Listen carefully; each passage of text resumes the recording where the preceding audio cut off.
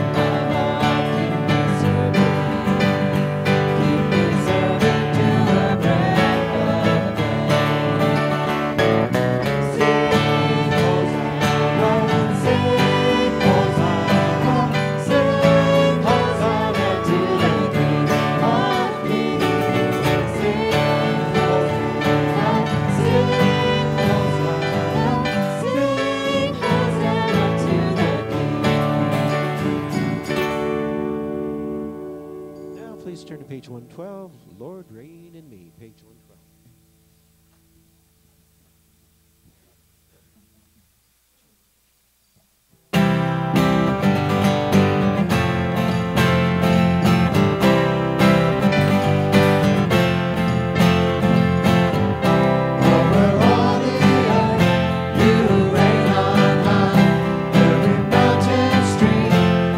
Sunset sky, and my one request for my only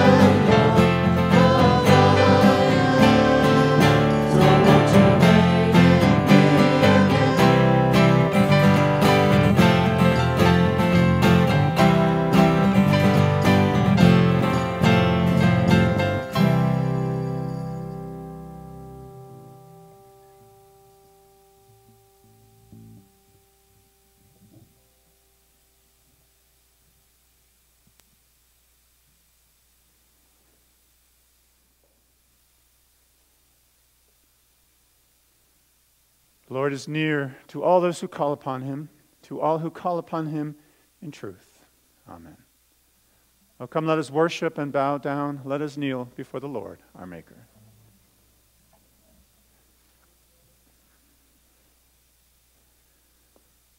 Lord Jesus Christ, as we consider the subject of forgiveness, we thank you for all that you've taught us about how much you love us and how you forgive us, and ask us to make the changes we need to make. Lord, thank you for teaching us to forgive one another, that we may truly receive your forgiveness. Lord, today we ask you that you may teach us to forgive ourselves for the mistakes that we make, that we may move forward and trust and hope that you love us and are guiding us and have a plan for us. Show us your ways, Lord. Lead us and teach us. Amen. Our Father, who art in the heavens, hallowed be thy name. Thy kingdom come, thy will be done, as in heaven, so upon the earth. Give us this day our daily bread, and forgive us our debts, as we also forgive our debtors. And lead us not into temptation, but deliver us from evil. For thine is the kingdom, and the power, and the glory forever. Amen. O Lord, forgive us our trespasses. Amen. All right, you all be seated, and children, you are welcome to come forward for your talk if you'd like to do that. Come on up. Morning. Hi, Atticus. Hello. Nice to see you guys. Good morning. So today, as you come up, I want to start with I guess we'll call it a yes or no question quiz. Some of you might be able to read that, some of you might not be able to read it, but I want to ask you your opinion of these questions, okay? Do you want to read that question? Yeah. Yes, very good. Should I forgive other people is the question. What do you think? You guys think we should or we shouldn't forgive other people? We should. Anyone disagree with that? You think we should forgive people? Okay. So why don't we mark that? Yes. All right. All right. You want to read the next one? Does the Lord favor me? Does the Lord, sorry, my writing's messy. It says forgive. So, does the Lord forgive me? Does the Lord forgive me? Does the Lord forgive you? You? Yes. Yeah? Anyone disagree with that? Do you disagree or you agree? You disagree. All right. We have one disagreeer. That's all right. How about you? I do agree. You do agree. So, I think for the most part, the Lord does forgive me. Okay. Now, the final question, which we'll talk about today, is, you want to read that one? Should I forgive myself? Very good. Should I forgive myself? Yes. All right. So you all think you should forgive yourself. Okay? Anyone disagree with that? You disagree with that? Okay. Well, that's why we come to church, to learn all about this stuff, right? Okay. So I'm going to start, well, we'll wait till the end of the talk to check that box. If I forget, remind me, okay? Because we're going to ask the question again. Should I forgive myself? So we're going to read a story today about a woman who was caught doing something bad. Have you ever been caught doing something bad? Anyone here ever been caught doing something bad? Yeah. Or making a mistake, that kind of thing. So, at those days, the rules about this thing that she did was that they would stone her to death. You know what that means? Good, I'm glad you don't know what that means. Everyone would take stones and they'd throw them at the person until they died. Sounds pretty horrible, doesn't it? Yeah. Okay. So, everyone would gather around and throw them at them. Probably big stones like this would hurt a lot. And eventually they would die or be buried in a pile of stones. So, pretty horrible thing. But in this story, someone is there that they bring her to ask him what he thinks they should do, because they caught her doing this.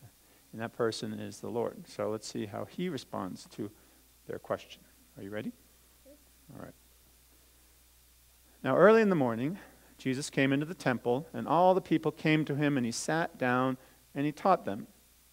Then the scribes and the Pharisees, now the scribes and Pharisees were teachers of the word, teachers of the law, And he came, and they brought to him a woman caught in adultery. I mean, she wasn't faithful to her husband. And when they had set her in the midst, they said to him, Teacher, this woman was caught in adultery in the very act. Now Moses in the law commanded us that such should be stoned. But what do you say? This they said, testing him, that they might have something of which to accuse him. What do you think the Lord did? He just stooped down and he wrote on the ground with his finger as though he didn't hear them. So he just didn't pay attention to them. Okay? So when they continued asking him, he raised himself up and he said to them, He who is without sin among you, let him throw a stone at her first. Do you know what a sin is? Someone who's sinned, because he uses that. He who is without sin among you, let him throw a stone at her first. So what he's asking them is, whoever who is here has never done anything wrong, you get to throw the first stone. Okay? So that's what he means by that. Let's see what happens. And again he stooped down and he wrote on the ground.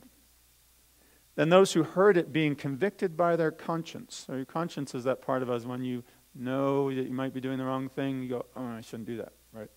It's sort of a voice inside that says, that's wrong, I shouldn't do that. They went out one by one, beginning with the oldest even to the last. And Jesus was left alone, and the woman standing in the midst. When Jesus had raised himself up and saw no one but the woman, he said to her, Woman, where are those accusers of yours? Has no one condemned you? Has no one said you're worthy of death? She said, No one, Lord. And Jesus said to her, Neither do I condemn you. Go and sin no more. It means go and don't do those bad things anymore. Then Jesus spoke to them again, saying, I am the light of the world. He who follows me shall not walk in darkness, but shall have the light of life. Amen. So wait, what did she do that? She committed adultery, which means if she was married to somebody else, and she went and treated someone else as if he was her husband. So she sort of was unfaithful, didn't keep her promise to be married to him. Does that make sense? Yeah. Okay. So she committed that, and all those people were gathered together with stones, ready to stone her to death. Like, this is what we're supposed to do. And Jesus said, whoever has never done anything wrong, you throw the first stone. And so one by one, beginning with the oldest, they put back their stones, and they walked away. Because they realized each one of us makes mistakes, right? All of us do. So no one was there.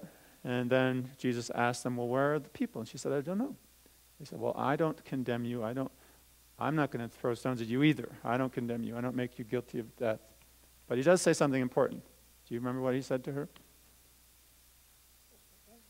He said, go and sin no more. He said, don't go and don't do it again. So your parents, when you make a mistake, do they ask you not to do it again? Yeah, right. So that's the goal, right? Is if we make a mistake, is that we admit we made a mistake, maybe say we're sorry, maybe ask for help if we need help with that, and then try not to do it again.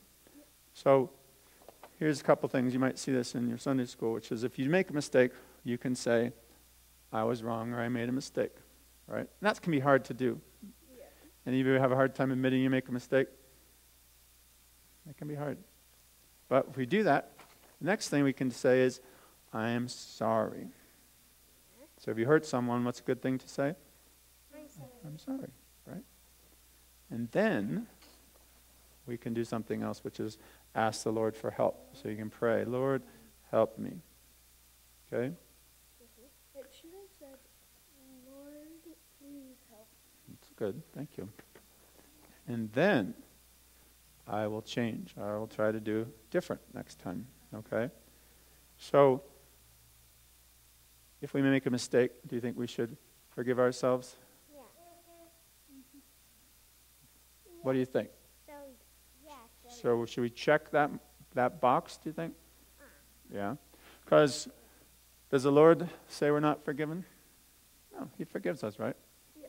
So he's asking us to try to do differently. So that's all he's asking is don't do it again. So we should forgive ourselves and try to do better next time. Because sometimes we feel so bad, we feel like, I can never do the right thing. And we just give up. That's a score. What's the score? 3-0. There you go. An A+? A plus. You got it. Oh, you want a grade for this? All right.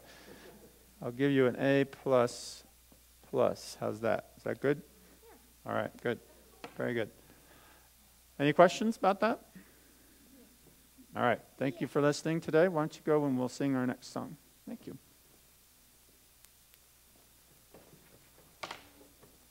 Please stand as we sing our next song on page 133. One Thing Have I Desired. Page 133.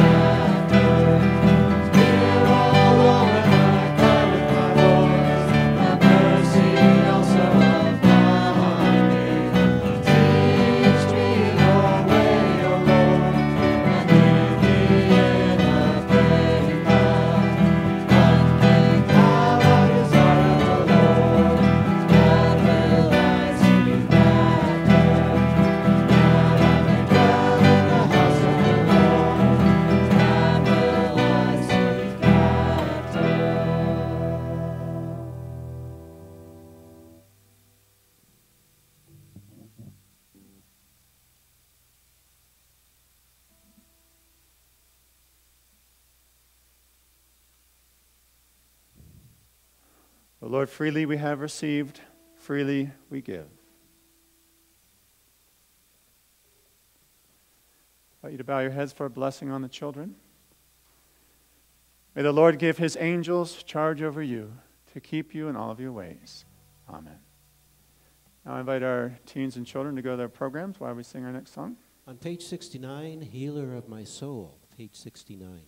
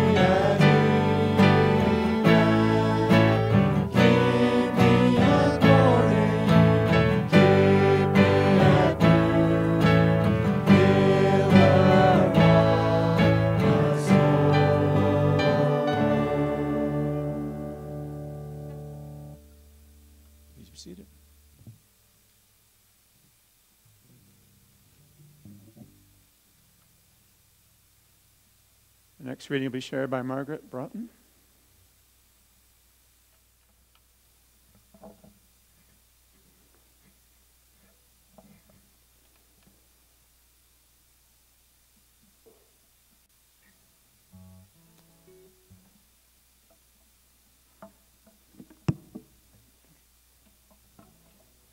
The first one is from Matthew chapter 11, 28 through 30. Come to me, all you who labor and are heavy laden, and I will give you rest.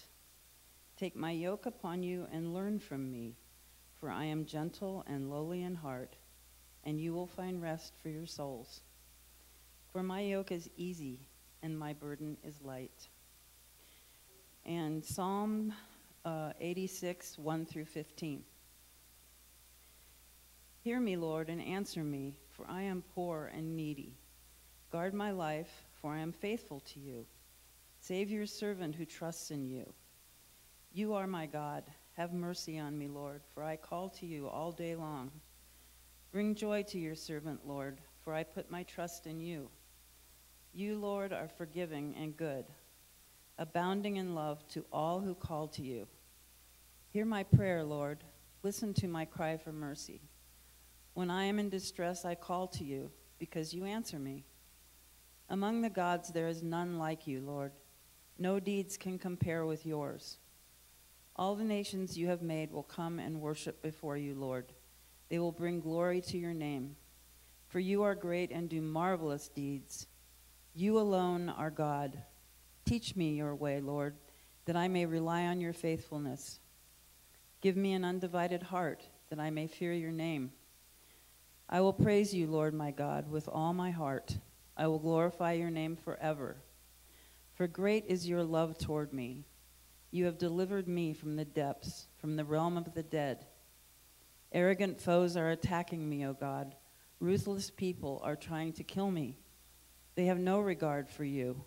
But you, Lord, are a compassionate and gracious God, slow to anger, abounding in love and faithfulness.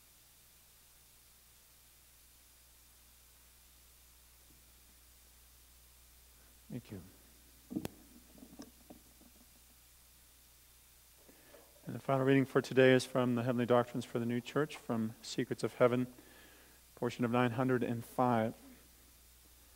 The presence of the Lord involves freedom, the one following the other. The more present the Lord, the more free we are. That is, the more we are in the love of good and truth, the more freely we act. Such is the influx of the Lord through the angels. But on the other hand, the influx of hell through evil spirits is forcible and impetuous, striving to dominate.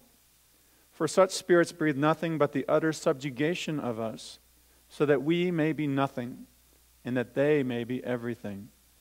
And when they are everything, we are one of them, and scarcely even that, for in their eyes we are a mere nobody. Therefore, when the Lord is liberating us from their dominion and from their yoke, there arises a combat. But when we have been liberated, that is, regenerated, we, through the ministry of angels, are led by the Lord so gently that there is nothing whatever of yoke or of dominion. For we are led by means of our delights and our happinesses, and are loved and esteemed. This is what the Lord teaches in Matthew. My yoke is easy and my burden is light. And is the reverse of our state when under the yoke of evil spirits, who, as just said, account us as nothing, and if they were able, would torment us every moment. Amen. Here end our lessons, and blessed are they who hear the word of God and keep it. Amen.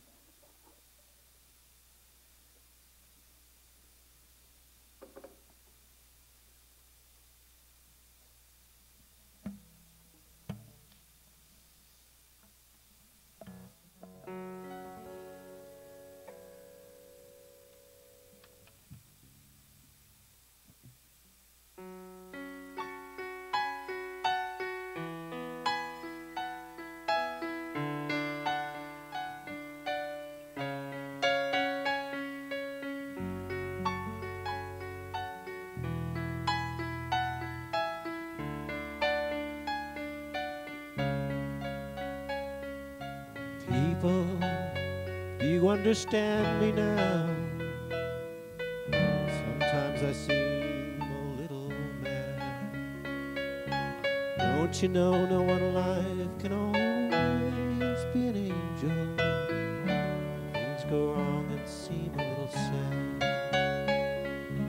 I'm just a soul whose intentions are good. Oh Lord, please don't let me be misunderstood.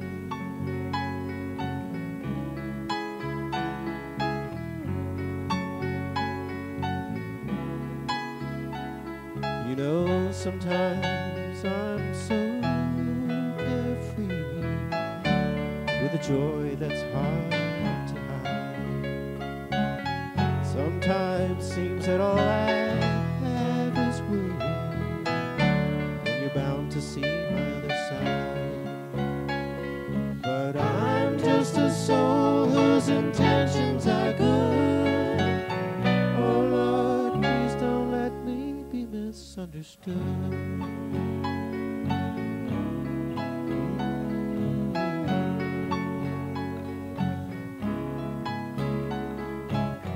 If I seem edgy, I want you to know that I never mean to take it out.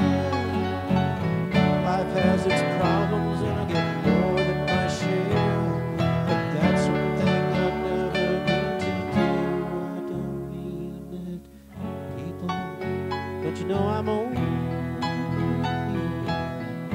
Don't you know I felt like anyone?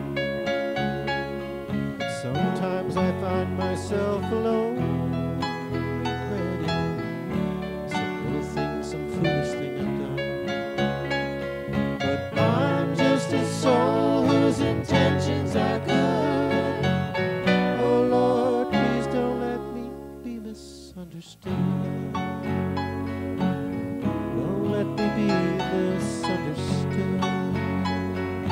I'm just someone whose intentions are good.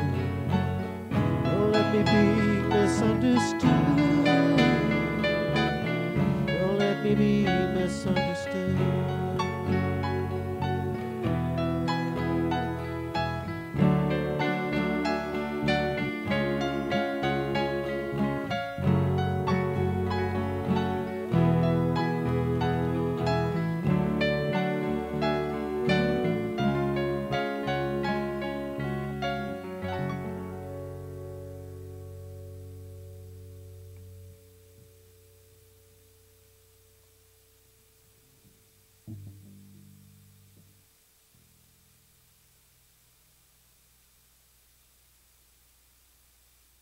Let the words of my mouth and the meditation of my heart be acceptable in your sight, O Lord, my rock and my redeemer. Amen. So have you heard the saying that people rise or will fall to the level of your expectation? Have you heard that before? Okay. So the idea is that if we expect more from other people, we will get more from them. Or if we expect less from them, we will get less from them. And there was an experiment I read about where they did this in a classroom. They gave us teachers a set of students' names, their list of names, and they put a little asterisk next to certain students to say that these are special students. Just want you to be aware of that they're pretty exceptional. And it was just sort of randomly picked, actually. So they were unconsciously treated that way because the teachers had higher expectations for those particular students, that they would excel. So they called on them more in class, and they paid closer attention to what they were saying, what they were doing, because they were looking for that star, that specialness in those students. And the conclusion was unmistakable. The kids did better because their teachers expected them to do better. Well, this article was shared in a business journal, and it was really about how do managers deal with their employees, or how do they help them to do better. And the lesson to the business managers was simple. If you want the best from your people, you have to expect the best from them. And it doesn't simply mean raising the bar on their expectations, but hoping for the best and believing in your people that they have an incredible capacity to do well. that they can really perform well if we believe in them and we trust in them. So how does that apply to us? What does that have to do with our spiritual life? Well, I think we could say that our ability to move away from hurtful habits and practices will probably benefit from us raising the level of our expectations for ourselves. What I mean by that is if we get caught up in negative self-talk and low expectations for ourselves, we will likely fall or dip to those levels because we don't think we have much chance. So if I expect myself to do better, if I expect that I can do better, and I believe it's possible to do the right thing and give up bad habits and change for the better, can that have a difference? Well, think about that versus pouring hot coals over yourself and beating yourself up and defeating all of your efforts because you just don't think that you're worthy. I think that we can know that we can need to make changes in our spiritual life without it involving self-hatred. I think that's fair to say that.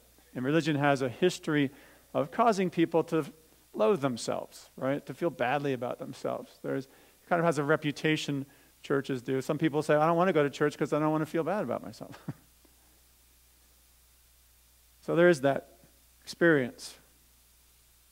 People get treated harshly. They expect to be perfect maybe, or they get treated like this woman gets treated in the story. Haul them out and throw stones at them. So we talked a few weeks back before we started this campaign about physical health and spirituality.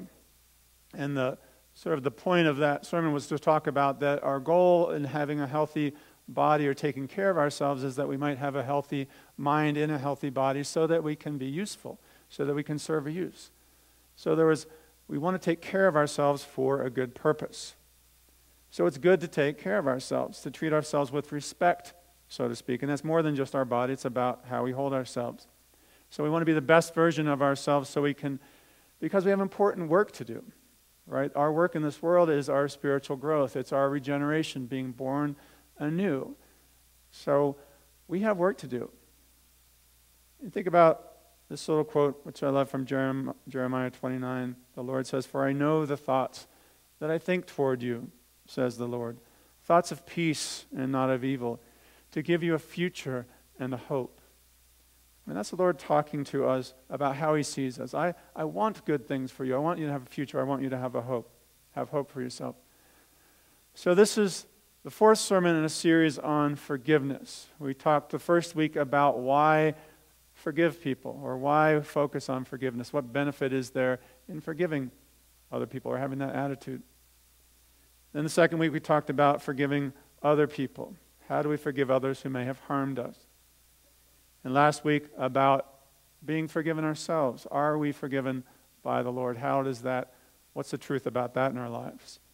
And today's subject is self-forgiveness, forgiving ourselves. And my sense is, both, I guess, by self-observation and hearing from other people, is that this seems to be the most difficult one, to forgive ourselves. I don't know if you would agree with that or not, but it seems to be something that digs away at us, makes us frustrated, makes us feel less than, I suppose. So why is that true, perhaps? Because it's how we view ourselves. We can set impossible goals for ourselves. We can say we have to be perfect. Or we look at how poorly we treat ourselves, the kinds of things we say to ourselves, or the kind of things we think about ourselves. Here's a quote from Sherry Huber, who's an American author. She said, "If you had a person in your life treating you the way you treat yourself, you would have gotten rid of them a long time ago." Right?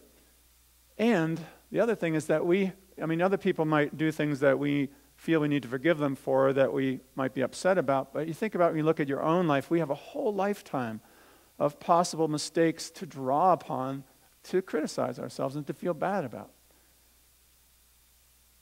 And we have a committee from hell that's working to keep all those memories fresh in our minds and to remind us of the mistakes we've made and of our shortcomings. So the story that was shared for today to illustrate was a woman caught in adultery. She was caught in adultery in the very act, dragged out into the street where Jesus was, and their crowd surrounding her with stones ready to stone her. Stones in the Word can picture truths, like you think of David going up against Goliath with the 5 smooth stones. In this case, they picture falsified truths. They're things that are twisted around. Because that's often what happens in our own minds. We take something that's true and we just twist it, or the evil spirits who are with us twist it around and accuse us and condemn us. So this whole crowd with stones is a picture of what's going on inside of our mind with the influence of the hells. Twist your intentions, rewrite your history, never let you forget the mistakes you've made or the things you deal with. And I don't know if you noticed that passage that we read here. It says, why do they do it? Their intention is that we may be nothing and that they may be everything. It sounds pretty horrible to me. They want you to be nothing. They want to make you feel so bad that you are nothing and they take all your power, all your life. Here's a couple passages that highlight this from the Heavenly Secrets. It says, for spirits from hell stir up and bring out all the wicked deeds you have performed and wicked thoughts you have entertained, and they use these to incriminate and condemn you. As a result, you suffer pangs of conscience, and anxiety fills your mind. You ever had that experience? I'm sure you have. That's not you, that's them doing it to you. Again, from Secrets of Heaven, evil spirits call forth from your memory whatever you have thought and done from infancy. I don't remember anything about infancy, but it's pretty... Imagine any bad feelings or things that they could draw up from your whole life.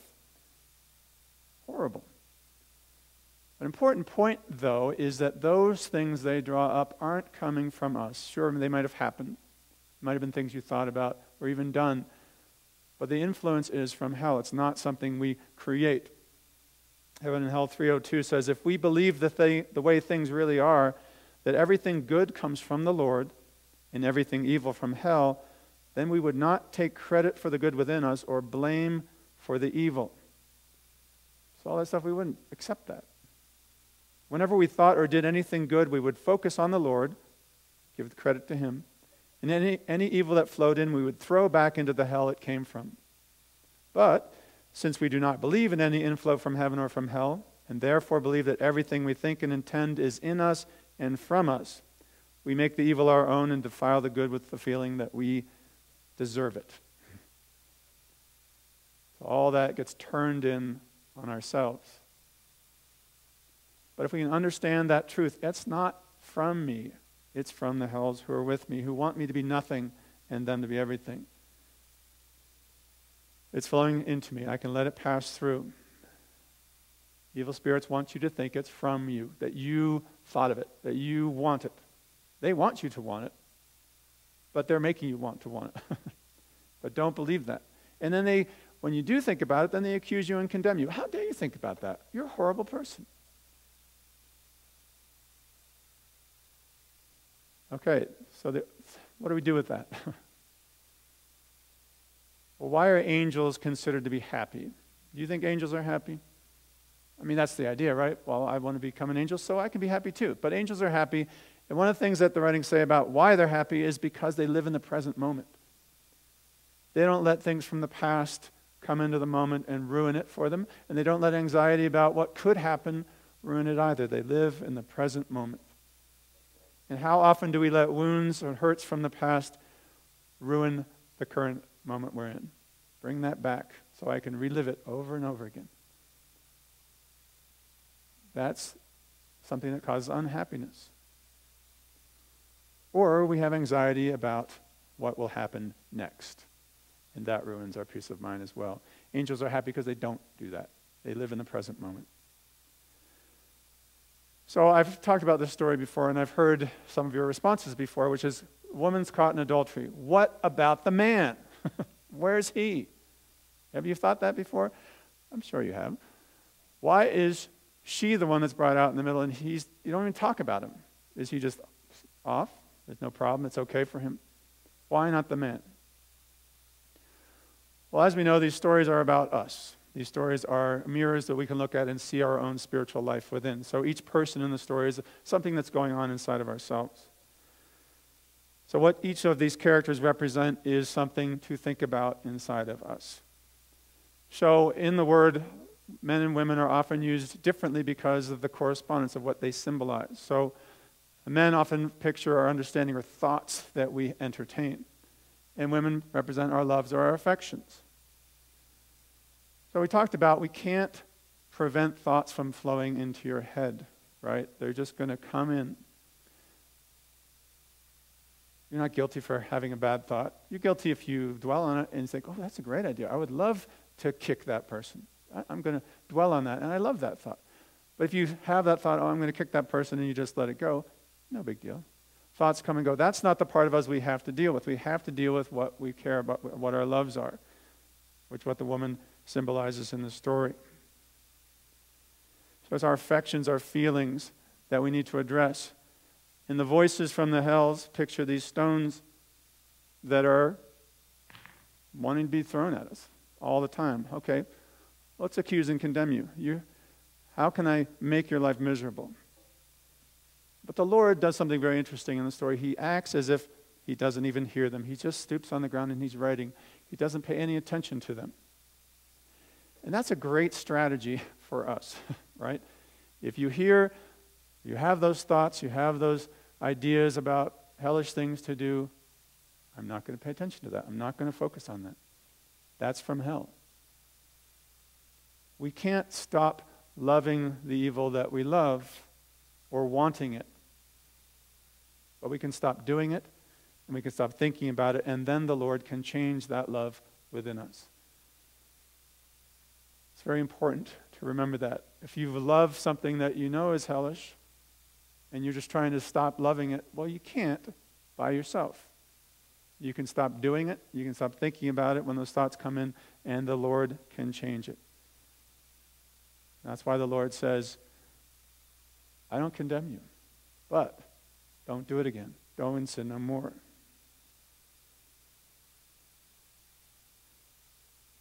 So guilt, how many of us suffer from guilt? Right? Things in our life we can't let go of, we can't forget. Guilt is a useful tool, but it should be a short-term experience. When you do something you shouldn't do, you should feel guilty. That is right. You say, yep, I'm accountable for that. I did that. And then we need to let it go. Having it become a debilitating part of our lives is not what the Lord hopes for us. In the story, you saw a very seemingly quick interaction with the Lord and the woman, like, okay, I don't condemn you. Just don't do it again. Okay, cool. Now go off. Don't do it again. And he didn't say go and think about it over and over again for the rest of your life. No, he didn't say that. He said just don't do it, okay?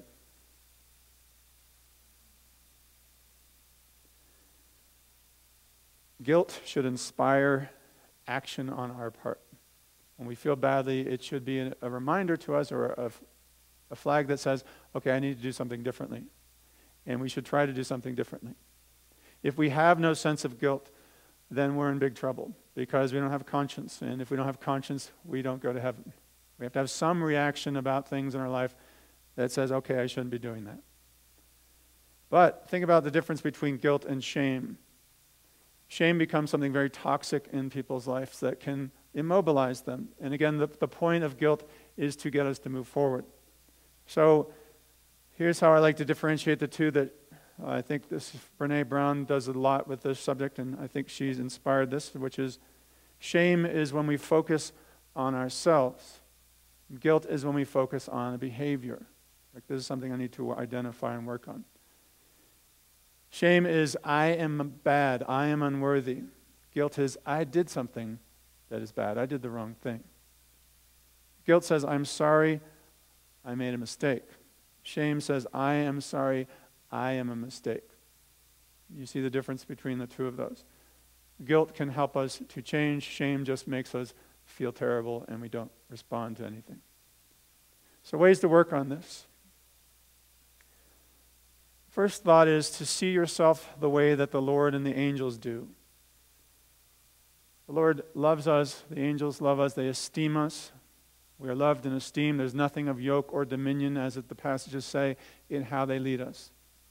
They overlook our faults. They put a good interpretation on them. Can we do that to ourselves? Second idea is remembering to differentiate between the voice of the Lord and the voice of the hells. Is this message a message from the Lord inspiring me to change for the better, or is this a message from hell helping me to just stay immobilized and feel horrible? Third idea we talked about is live in the present moment. Where am I now? The Lord doesn't care about where you were. He cares about where you are headed. Where am I trying to go? Do not allow the past to ruin the present moment. And don't worry about the future and let the moment be ruined. And as we talked about with forgiving other people, that self-forgiveness is a process as well. Something that we can work on throughout our lives. Something maybe we can get better at as we work on it. The other idea is ask if your guilt or shame is proving to be productive. Is this helpful or is it not? If it's not, I need to let this go. And when you do make a mistake, admit it, amend it, and move on. Do the steps of repentance that the Lord gives us. Examine yourself. Examine your behaviors, your intentions, your words, and recognize the faults. Hold yourself guilty. Again, short term, I did this. Yes, I did. But ask yourself, too, as you talk about this, is this really who I am? Is this what I really love? Because we are our core love. True Christian religion says our purpose is what we love above all else. We focus on it each day in everything that we do. It exists in our will like a hidden current in a river that moves and carries things along even when we are doing something else, because it's what motivates us. So is this who I truly am at my core? And again, from Secrets of Heaven, it says, the Lord regards nothing in us but our goal. What are we trying to do? No matter what thoughts we have thought or deeds we have done in all their countless permutations, as long as our purpose is good, these things are all good. When our purpose is bad, on the other hand, those things are bad. So the Lord looks at what is our goal, what's our end in view. And part of those steps of repentance is pray to the Lord to help us to not do it again. Think about that. When the woman was in the Lord's presence, it worked out pretty well. All those negative things, all those people who are trying to accuse and condemn her went away. If you find yourself surrounded that way, call upon the Lord. Be in His presence the best you can. The final step is begin a new life. Take a step to do things differently. The old life is past. It's gone. It's over.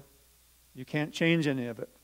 You can change the next steps. You can't change the steps you've already taken. So I started by saying people will rise or fall to the level of our expectations. So we need to expect ourselves and believe it's possible that we can do the right thing, that we can give up the bad habits that we struggle with, that we can change for the better. And part of that is really believing what the Lord says about how He loves us and how He has forgiven us, and that we don't stand condemned. Neither do I condemn you. But He asks us again, don't do it again. Try not to do it again. And if you do it again, do the steps of repentance again. But we can do it. The Lord is with us.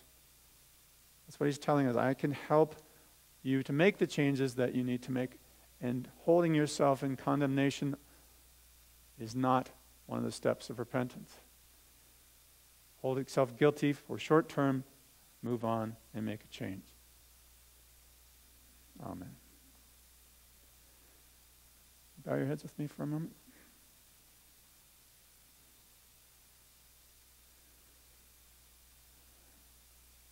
Lord, each of us probably has a list in our minds of things that we have tried to let go of, things that are troubling us. Lord, help us to know that You have forgiven us, that You love us, and You want us to move forward. Help us to learn to let go of those concerns, those anxieties, those regrets, and move ahead. Make new decisions in a new day that You've given us. This is the day that You have made. Help us to rejoice and be glad in it. Amen. Let's open the floor now. If you have any prayer requests for yourself or anybody else, then we'll have a minute of silent prayer following that. Anyone?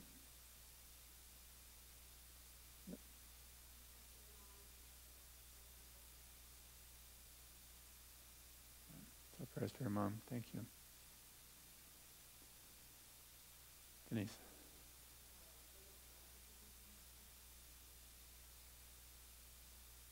Thank you. Safe travels for Greg and Isaac. Anyone else?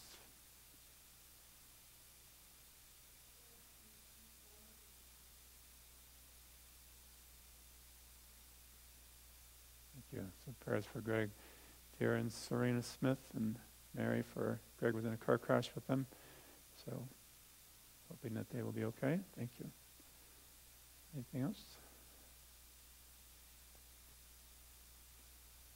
Let's have a minute of silent prayer.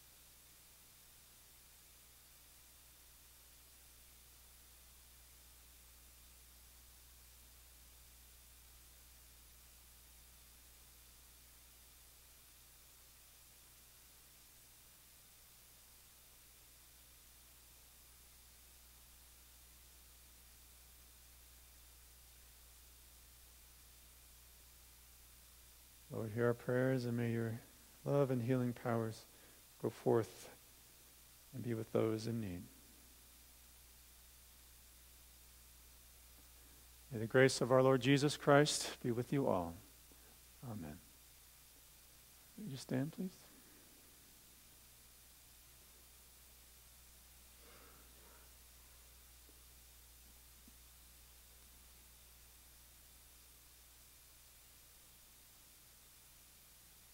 And please remain standing as we sing our final song on page 93, In the Secret, page 93.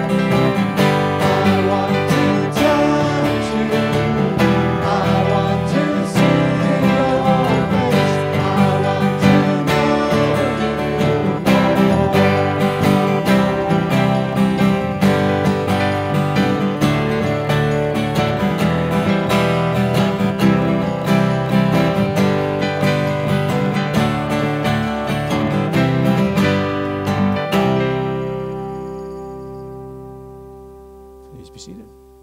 All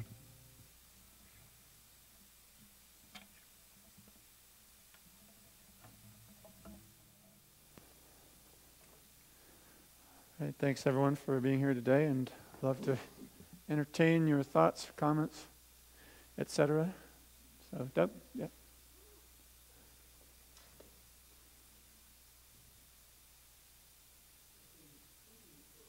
Now, about all the various contradictions that you find in Scripture about I don't condemn you, but go and sin no more, or my burden is easy, and my yoke is easy and my burden is light, but straight is the way and narrow is the path. This kind of thing, or or about doing your good in secret, not letting the left hand know what the right hand does, and yet letting your light shine. And I'm reminded also in the Old Testament about the loving and forgiving God who is slow to anger and merciful, and yet the angry God who is going to smite you.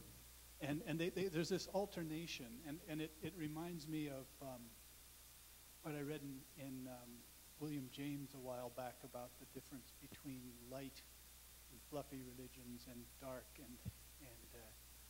nasty religions and demanding religions. And I think in all of us at different times there's a need to be upbraided and told we need to get our acts together, and then there's also the need to be told you can't dwell on it and beat yourself up.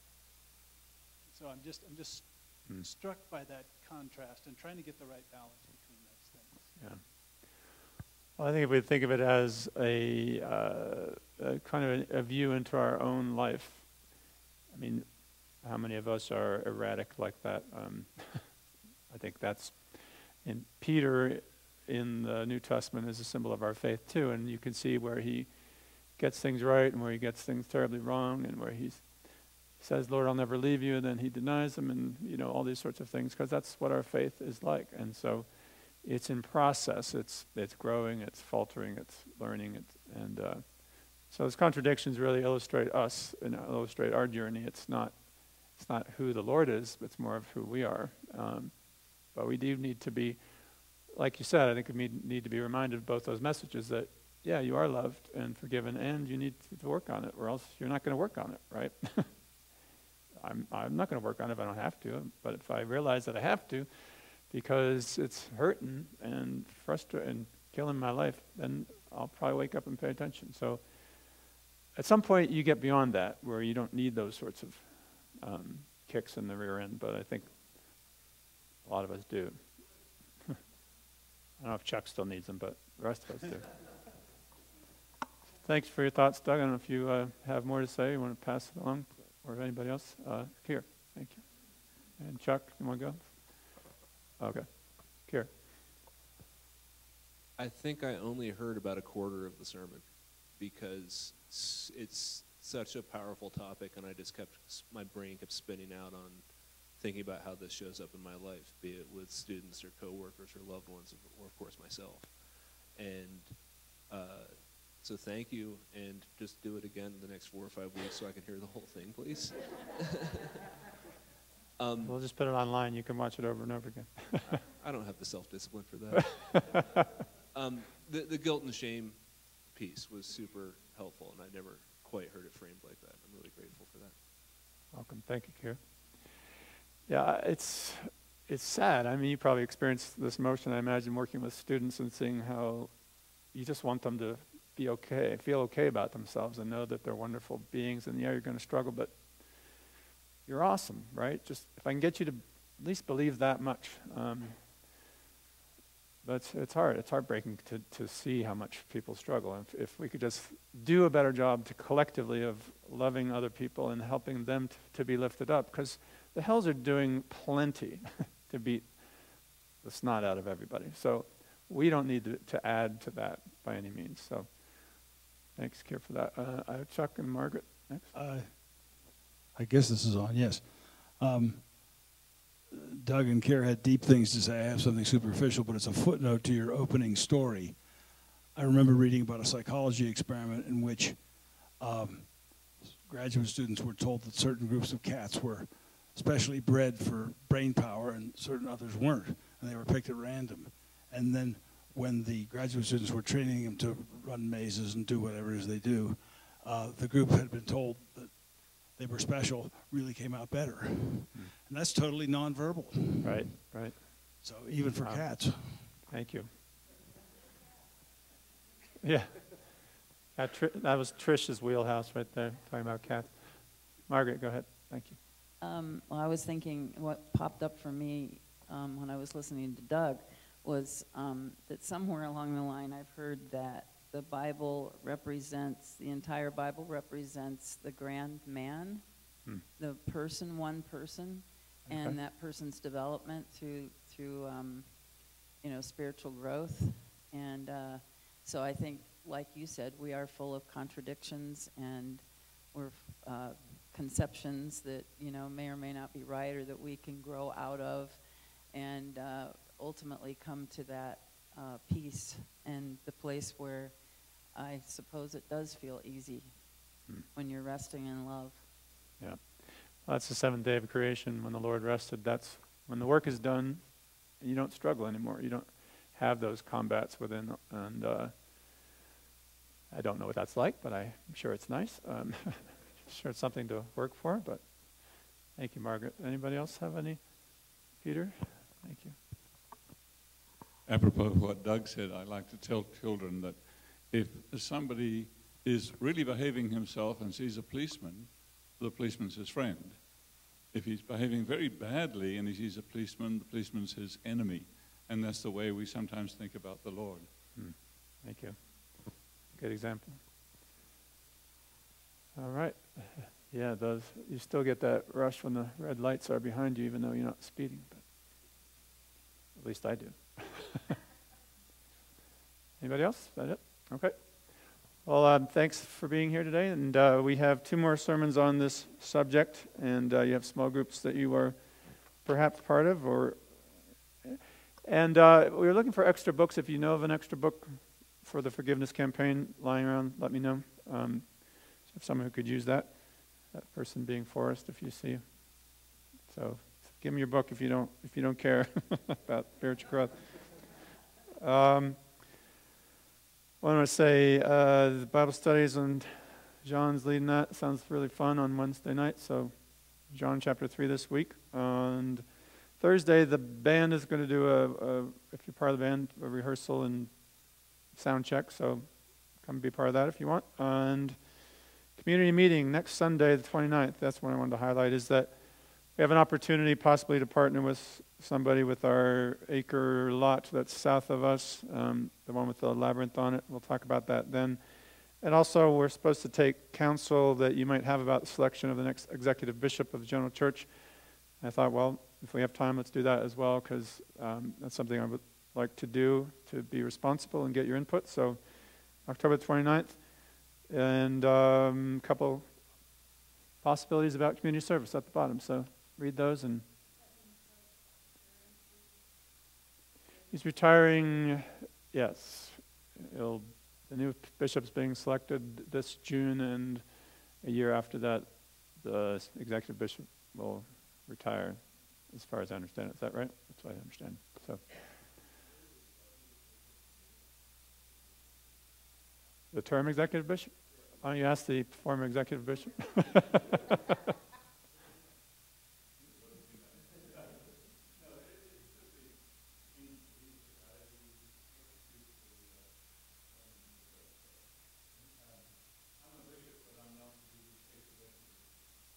Okay.